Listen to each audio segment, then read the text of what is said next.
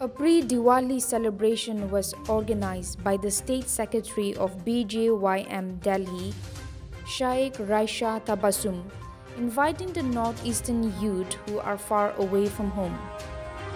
Northeastern students studying in University of Delhi, JNU and the recent pass-outs who are employed in Delhi gathered for the celebration. The special attraction of the event was the live performance by Gaigou, a professional singer from Manipur.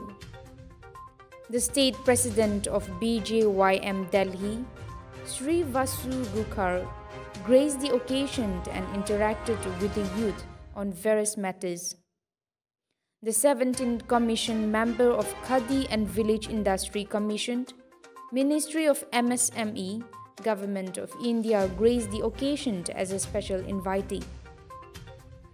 Also present in the event were Mr. Arjun Velotil, State Secretary, BJYM Delhi, and the Treasurer of BJYM Delhi, Shri Kewal Ashwani Ahuja. Bureau Report, APN.